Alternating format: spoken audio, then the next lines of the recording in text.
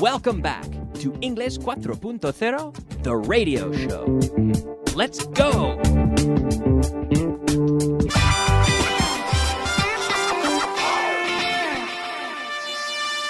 Advanced. All right, welcome back. Welcome to Advanced Class 16. Yes, here we are, starting with a little review of what we saw in the last class. We talked about the phrasal verb, to sort out, arreglar, or solucionar. So I can ask you some questions with this, and make sure you answer out loud. To sort out, arreglar, solucionar. Did you sort out this situation? Yes, I sorted out the situation. I sorted out the situation. Did you sort everything out? Yes, I sorted everything out. Can we sort out this mess? This mess, este lío. Can we sort out this mess? Yes, we can sort it out. We can sort out this mess. We can sort it out. Ask me if I sorted out all the details. Did you sort out all the details? Did you sort out all the details? Very good. Yes, I did. Yes, I sorted out all the details. Did you sort out the problem? Yes, I sorted out the problem. Now, what do you want to know? Did you sort out the problem? What do you want to know? I want to know if you sorted out the problem. Will you sort out more problems tomorrow? Yes, I will sort out more problems tomorrow. Have you sorted out a lot of problems lately? Yes, I've sorted out a lot of problems lately. Ask me if I think they can sort it out before they arrive. Do you think, en voz alta, en casa, do you think they can sort it out before they arrive? Do you think they can sort it out before they arrive? I don't know. I hope so. I hope they can sort it out before they arrive. Do you think you can sort it out? Do you think you can sort it out? Yes, I think I can sort it out. Do you think it will be sorted out on time? Yes, I think it will be sorted out on time. Did they sort out their misunderstanding? Yes, they sorted out their misunderstanding. Should they sort it out before they start the job? Yes, they should sort it out before they start the job. Okay, now I want to move on to take a look at quantifying time in ways that I discussed yesterday but didn't have time to finish. I started talking about for and since, well, in the last class, I should say, not necessarily yesterday, but in the last class, and we were talking about for and since, and then I ran out of time, so I promised that I would discuss it today on the program. So here we are, for and since. So remember, since is followed by a period of time. And with since, we use the present perfect. I have been here since 5 o'clock. I have been here since 5 o'clock. I have been wearing this watch since this morning, since 7 o'clock this morning. Okay, I've been in Spain since 2003. I've lived in Spain since 2003. Now, for is followed by a period of time. We can use it in all tenses. It's followed by a period of time, and it tells us how long something lasts, or something will last. I have been here since 2003. I have been in here for 6 years. 6 years, well, 2004, I guess. I've been here for about 6 years. I've been here for 6 years. Before coming here, I lived in Holland. I lived in Holland for 6 months. Okay? I've been sitting in this chair for 20 minutes. After this class, I'm going to go home on the metro. I will be on the metro for 25 minutes. I was on the metro for 25 minutes coming over here this morning. I've been on the metro. Well, actually, I'm not on the metro now, so I won't say for, but I've been on the metro about 6 or 7 times so far this week. Usually when I'm on the metro, I'm on the metro for 20 or 25 minutes. So 4 plus a period of time telling us how long something lasts. Okay? During is followed by a noun and tells us when it happened. During. I went to, about 4 years ago, I went to Italy for the Winter Olympics. I was in Italy during the Olympics. I was in Italy for 7 days. I think the Olympics last 14 days. The Winter Olympics, I think they typically last 14 days. But I was in Italy for the Olympics. I was in Italy for 14 days. I was there. Well, what did I go there? I mean, the purpose was to go to the Olympics, but I was there during that period. I was there during the Olympics. I was there during the month of February. But did I spend the whole month there? No. I was there during the month of February, but I was there for 7 days. I can say, during the film, my phone rang. My phone rang for 30 seconds. During dinner, I spoke to my friend. I spoke to him for 10 minutes. Okay? During dinner. Okay, we also have another word which is while, mientras, and we'll talk about that another day. But for and since here. So here we can quantify time, and I'll give you some information.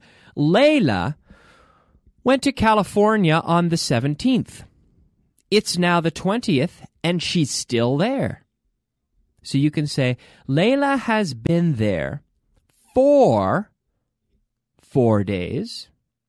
She has been there since the 17th. So since, followed by a moment. She's been there since the 17th. She's been there for 4 days. David went to England on the 3rd. It's now the 10th and he's still there. So give me your 2 sentences. David has been there since the 3rd. He has been there for 7 days. He has been there for a week. Richard Vaughn went to Texas on the 1st. It's now the 10th and he's still there. He has been there since the 1st. And he has been there, in voz alta, out loud at home, he has been there for 10 days. Richard Brown went to London on the 1st. It's now the 5th. The 5th. Using the ordinal numbers there, the 5th. And he's still there. So he has been there for 5 days, and he has been there since the 1st. Now here I am, it's me. Look, Kyle. Kyle went to Canada on the 5th. It's now the 10th, and he's still there. So you can say, Kyle has been in Canada for 5 days. He has been in Canada since the 5th. Very good. All right. Fitz went to Ireland on the 4th. It's now the 6th, and he's still there. He has been in Ireland since the 4th. He has been in Ireland for 4 days. Very good. Expression of the day. Yes, that's right. It's time now for our expression of the day. The expression of the day today is between a rock and a hard place. Between a rock and a hard place, you can say, I'm stuck between a rock and a hard place. So are rocks hard or soft? Well, they're hard. So a rock itself is hard. So imagine you're stuck between a rock and a hard place. Well, you're stuck between two hard things. And in English, hard also means difficult. So it means you have a difficult situation or, well, the other alternative is another difficult situation. So it means you have no choice. You're stuck between a rock and a hard place. Maybe you have some choices, but none of them are good. They're not looking good. You're stuck between a rock and a hard place. And that's our expression of the day today, ladies and gentlemen. Do you feel stuck between a rock and a hard place when it comes to learning English? I hope not. I hope you find these courses refreshing and helpful.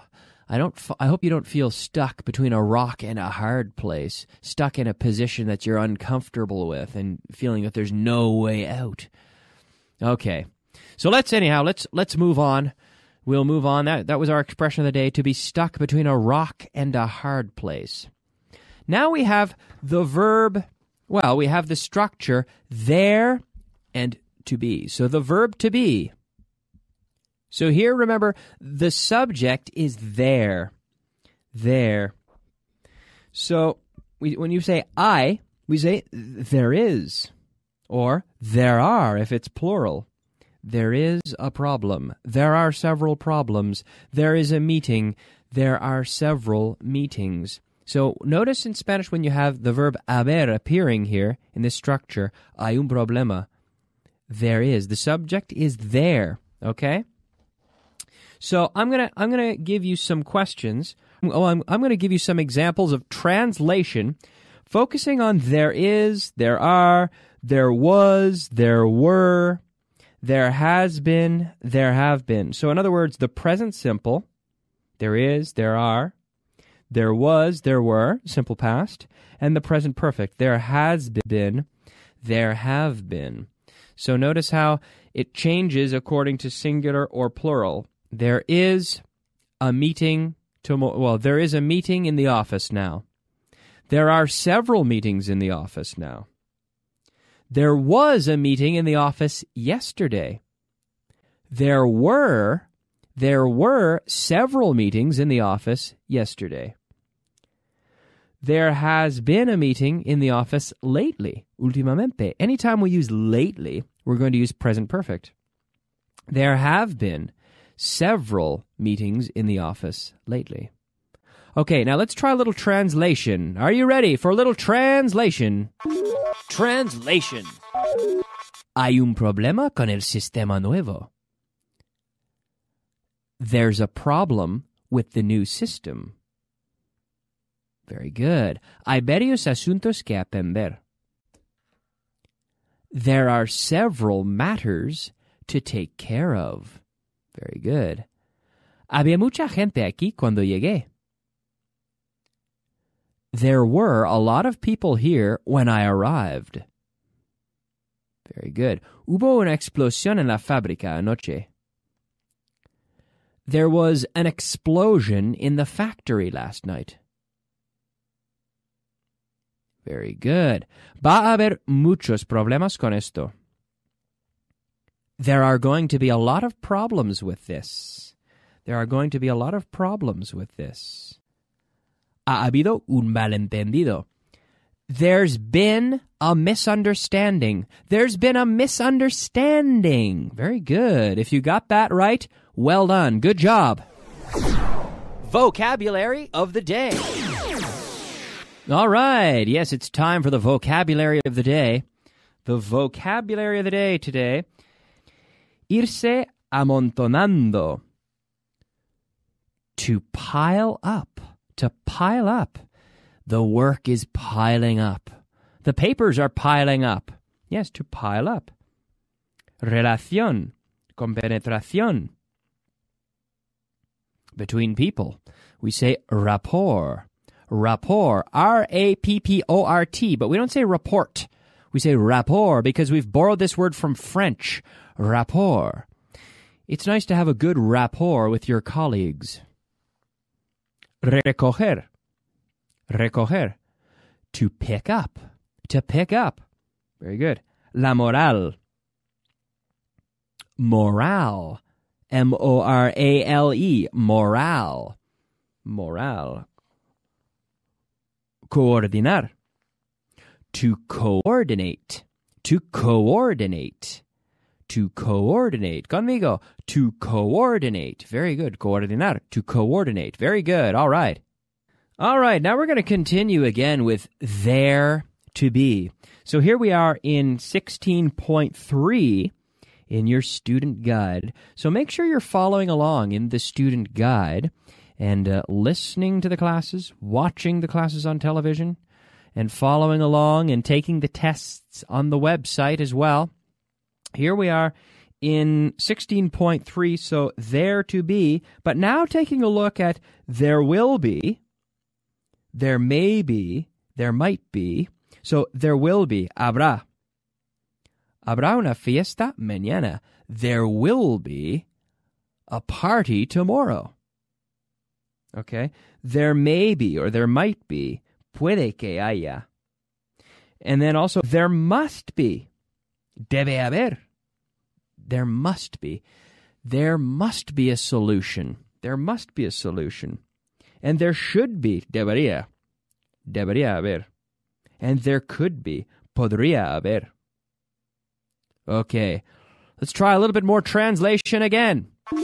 Translation. Podría haber más de lo que piensas. There could be more than you think. There could be more than you think.